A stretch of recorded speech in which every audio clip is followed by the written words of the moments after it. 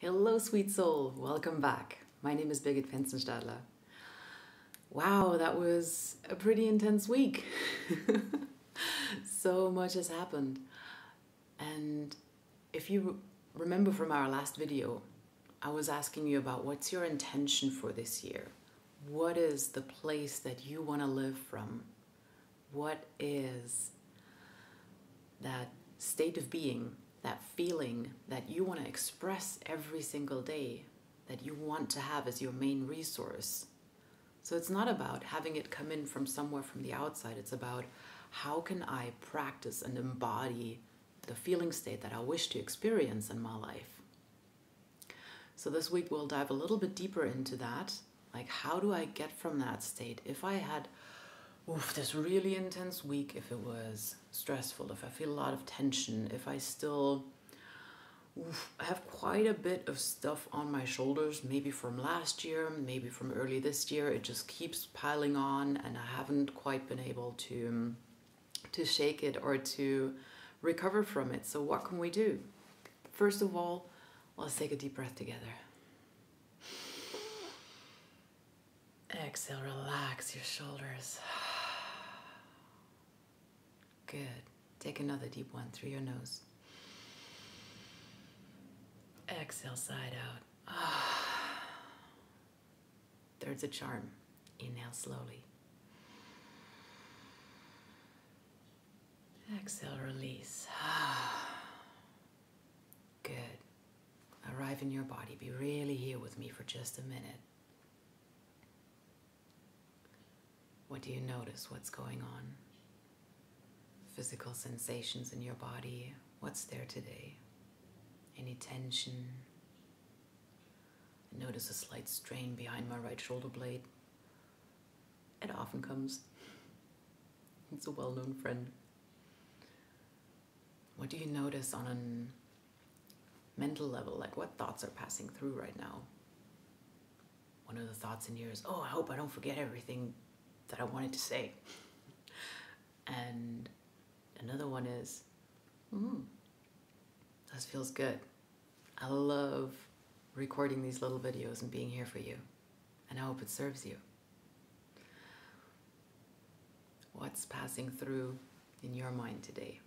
It's just these little thought clouds. We don't have to get hooked up in them all the time. It tends to happen, but we can just let them go. What's happened on an emotional level? What emotions are passing through?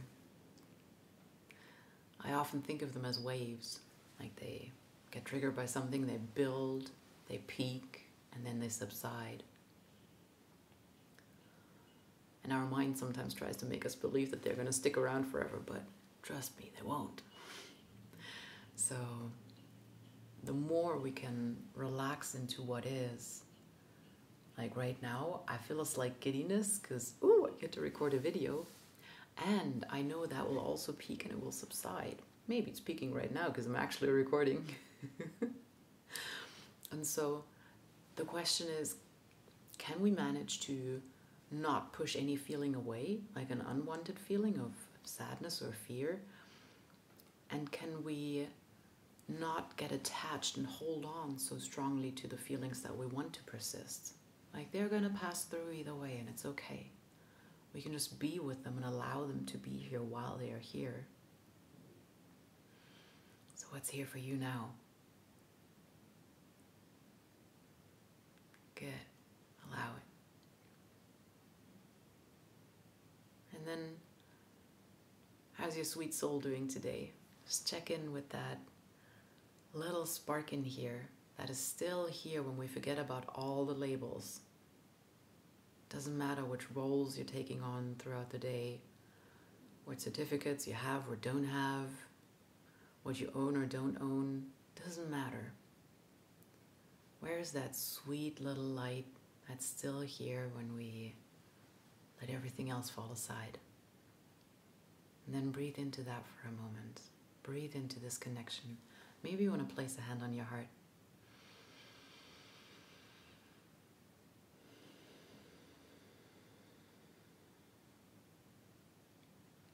Does that feel a bit more grounded? Good, sweet. Sweet. So I think there are two major aspects of really living from that feeling state that we want to live from. The first one is our ability to ground. And we can do that with little breathing exercises like the one we just did. And there's plenty of others that I'll be happy to point you to.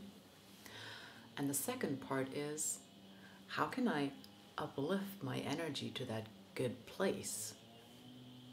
I'm making a slight assumption here. My assumption is that the place that you would like to live from is something that is positively charged, something that is maybe friendly, maybe inspiring, maybe it's loving, maybe it's compassionate, maybe it's really getting things going.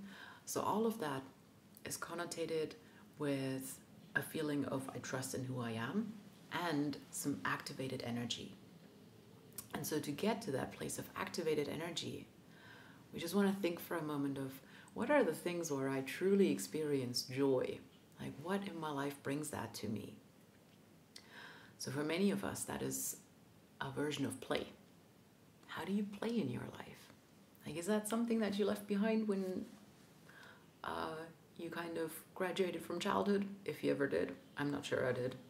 Or better say, I sometimes try to remind myself that I don't need to graduate from childhood, because as children, we are pretty good at some things that then we tend to forget. So first of all, children are so good at being absorbed in play. They just completely forget the world around them.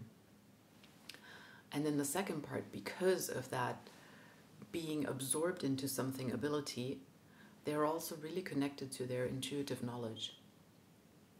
And so if we want to tease a little bit of that out and want to experience that a little more in our everyday, how can we get back into that play mode?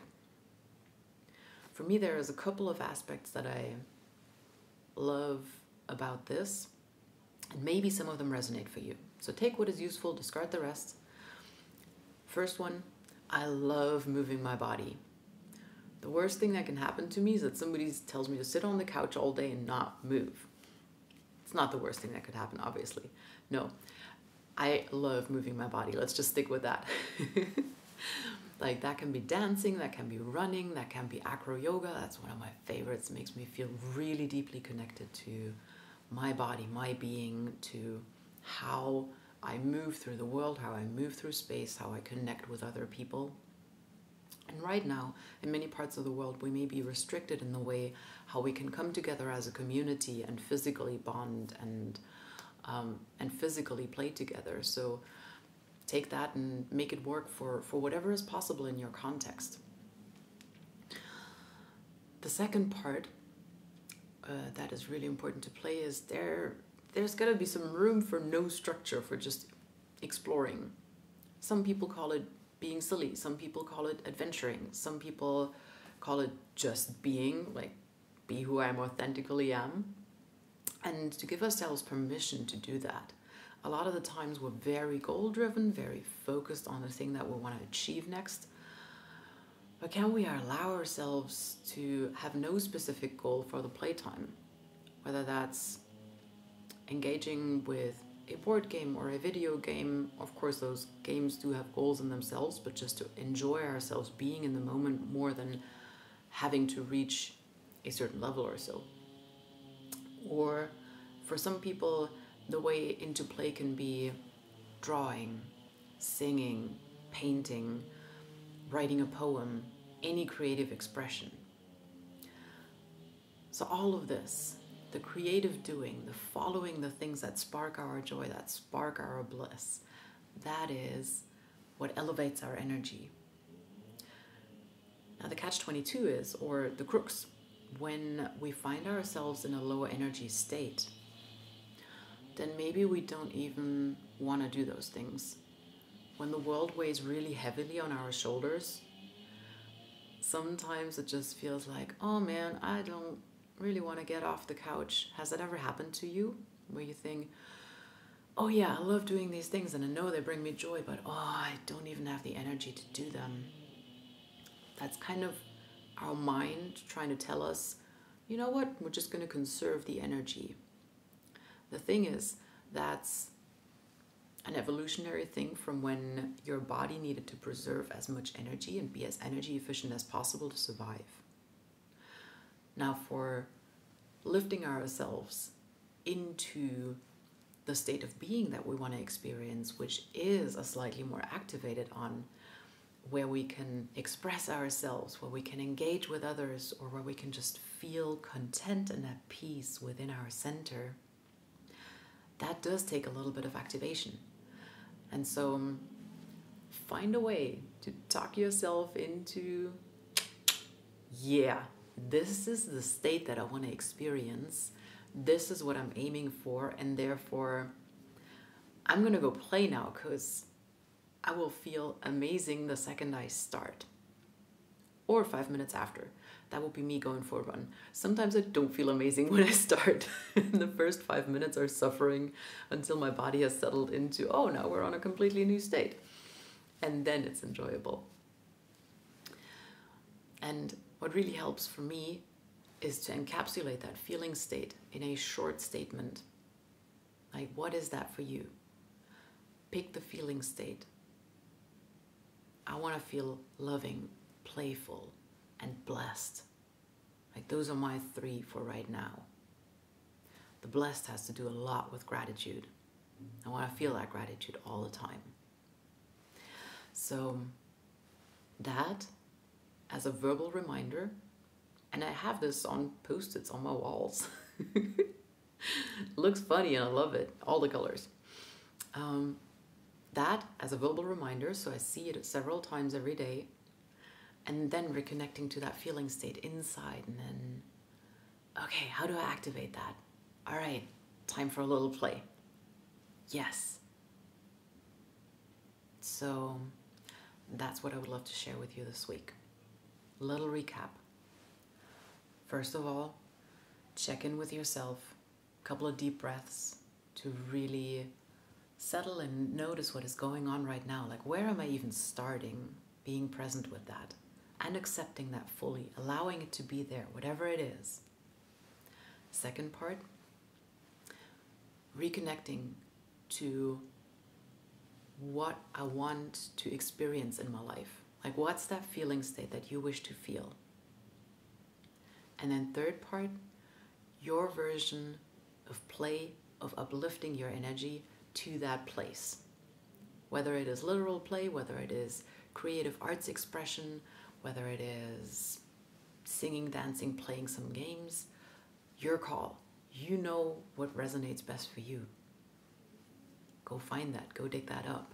Maybe you haven't done it in a little while. Maybe it's gotten lost in between all the to-dos. So make sure to go look for it. Spend some time on that this week. I love you so much. I hope you have a wonderful, wonderful week.